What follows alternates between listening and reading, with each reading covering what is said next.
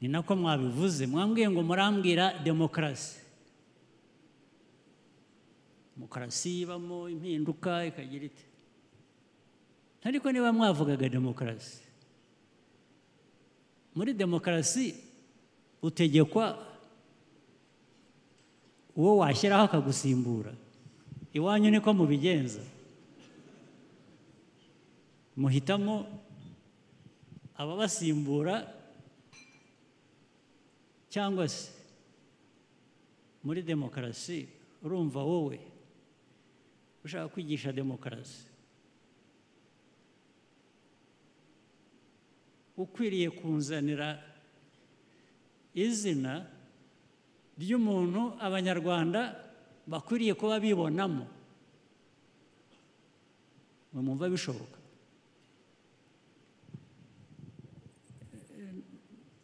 nta bisubizo ndababwira rero bari baje mu gitondo nka saa 5 turanwa ubu twagize ibiganiro birebire tugeze saa 7 ndababwira nimuze mbahe lunch nimurangiza mutahe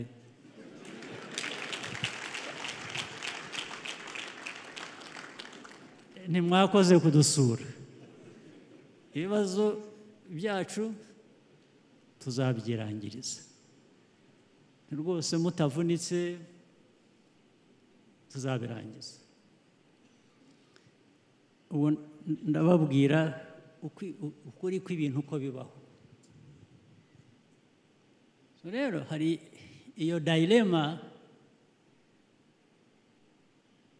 iriho ngomba gushaka uko nkemura naho bitazavamo icyizere imikoranire byiza dushima kugira ngo bizavemo icyaha ntabwo ari byo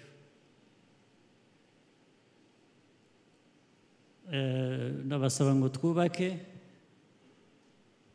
dutere intambwe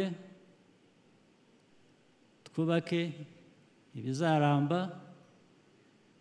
igihe cyose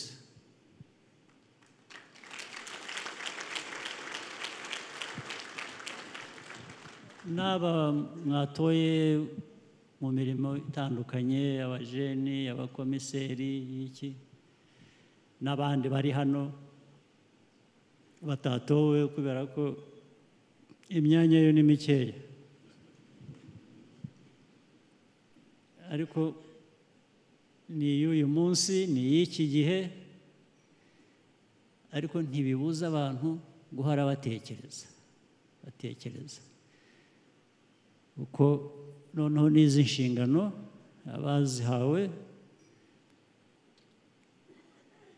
mu bitekereze mukore ku buryo ibyo abantu bibaza ibyo baganira ibyo bagira bate muri mwe no mu bandi bikomeze bishakirwe igisubizo kandangirize ku kindi kijyana n'iyo dilema ubu n'uyu munsi n'ikindi gihe mu minsi ishize itari ya kera muzi bitwirirwa dushakisha abantu bose uko bazana ishoramari hano ibintu byinshi ku isi hose mfite amabaruwa nibigera igihe rimwe nzayabasomera n'abayanditse unakambwira atari ko turakora ibi mu Rwanda twashyizemo amafaranga angana atya turashaka gushyiramo andi kambaza ngo ariko muri 24 uzagaruka cyangwa ntuzagaruka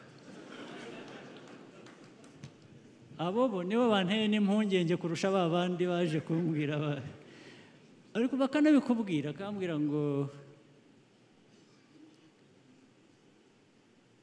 turakubariza kuri ntabwo nzashyira investment ya miliyoni 100-200 z'amadolari mu Rwanda ntarishuba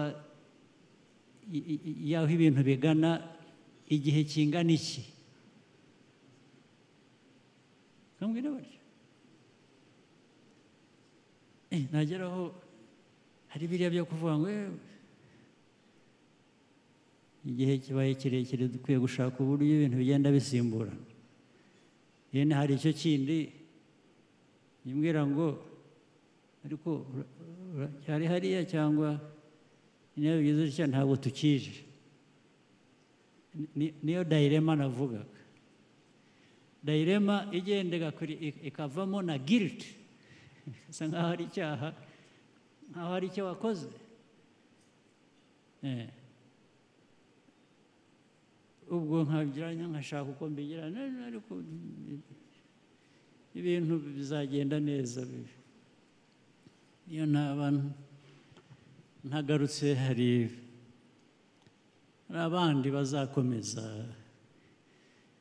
Rero abo mvuga ngo hari n'abandi bazakomeza batangire babagaragaremo. Kubagaragaramo biva mu bikorwa bya buri munsi dukora bigatanga icyizere ku banyarwanda no ku banyamahanga. Niyo mpamvu twebwe mu Rwanda erega ntabwo twakora nk'abandi bantu mu buryo busanzwe. Ibibazo bafite n'ibyo dufite biratandukanye. Ikintu kimwe wakora ukakizira ku isi hose, ukakizira ngo u Rwanda rwagize rutya. Abandi bose bakora bibi byikubye inshuro nyinshi ibyo ngibyo, bo ntawe uri bubavugeho. Kugira ngo rero twe tubeho neza muri ubwo buryo tubayeho, ukora no ku buryo budasanzwe. Ukora ibintu ku buryo n'ugushakishamo ikibazo akibura, cyangwa agira isoni zo yari ikibazo kandi yagera hatari ko se umuntu ugira atya. Murabizi hari naho bigera bakavuga ngo u Rwanda twumvise ko bagize batya bavuze batya, tugiye no kubima amafaranga twabahaga. Abandi bagenzi babo bakabwira batari ko se u Rwanda nicyo gihugu cyonyine dushyiramo ifaranga tukabona icyarivuyemo, tugiye kuyabima tuyahe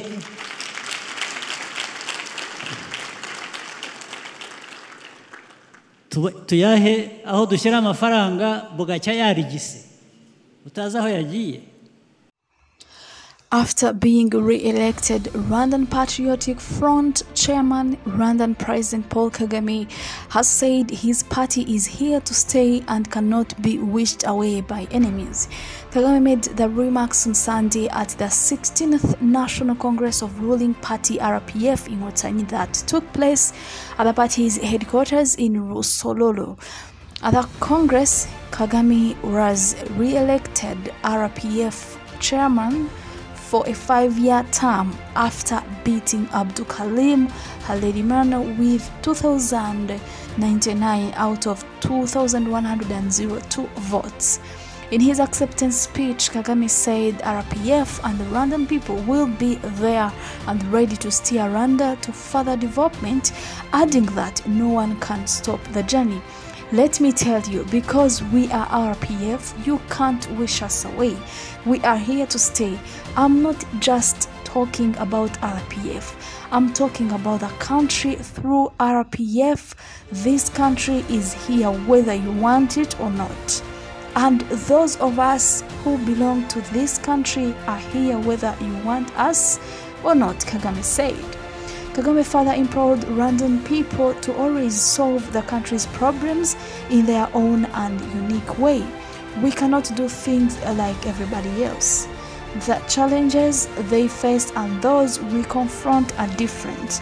We need to do things in a unique way so that even those who want to accuse us of all evils can hardly find wrongs about us, he said. Kagame also tasked his people to work on finding leaders that are solution-oriented for better service delivery.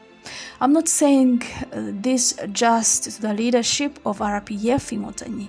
The same applies to the leadership of the country.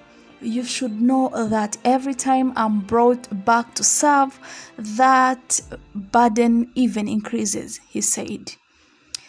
Led by President Kagame, RPF has governed the country since its armed wing defeated government forces, winning Rwandan civil war in 1994. Following his election on Sunday, Kagame will lead the party for the next 5 years. He will be deputized by Consol Wimana, who was elected by the party as the vice president, making her the first woman to be elected as the party's number 2 since its inception. Thank you so much for watching. Peace.